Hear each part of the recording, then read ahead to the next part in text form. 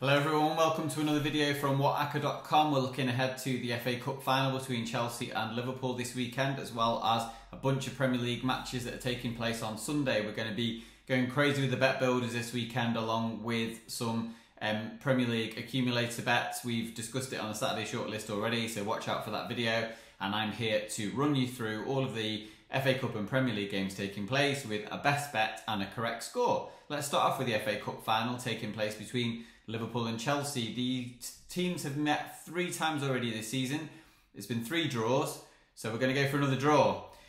We think Chelsea are probably a bit too big on the win-draw-win market here. They're certainly capable of serving up a big performance despite the fact they've tailed off recently. They look very strong at Ellen Road, admittedly against 10 men, but Thomas Tuchel will have the team rallied and ready for revenge in this game.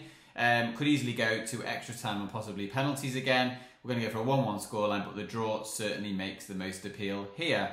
Looking ahead to the Sunday Premier League games, and the first of these takes place at the Tottenham Hotspur Stadium between Tottenham and Burnley. Despite the fact that Antonio Conte's side have got a North London derby on Thursday night and a very quick turnaround time here, we still expect them to do the job against the Burnley side, who will offer little in the way of a scoring threat on the road. They did win at Watford recently, but they were 1-0 down in that game and really struggled to make inroads until later in the game. We think that Tottenham should be able to comfortably achieve a victory here, but without conceding, so we'll go for a 2-0 win as far as that's concerned. Looking ahead to some of the later games, we'll go for an Aston Villa win when they take on Crystal Palace, hopefully beating Crystal Palace for our tip. A 2-0 win here looks to be on the cards. Villa look quite strong against Liverpool despite losing on Tuesday night, having previously won 3-1 away at Turf Moor. Crystal Palace have only won 4 away games this season. Yes, they won at the Etihad, but more often than not, they flattered to deceive on the road. So we'll go for a Villa win as far as this game's concerned.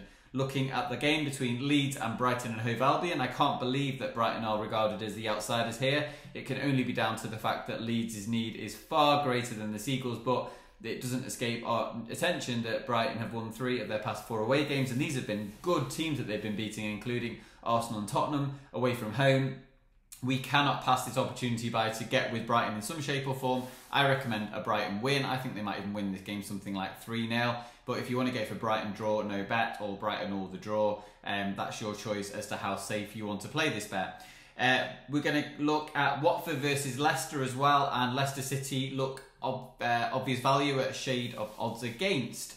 At Vicarage Road, Watford might have stopped the rot by drawing 0-0 against Everton on Wednesday night, but it wasn't convincing. They didn't have a single shot on target. Leicester certainly did when they beat Norwich 3-0. Jamie Vardy was at the double along with James Maddison. We think Leicester should prove too strong for the relegated Hornets at Vicarage Road. West Ham go up against Manchester City.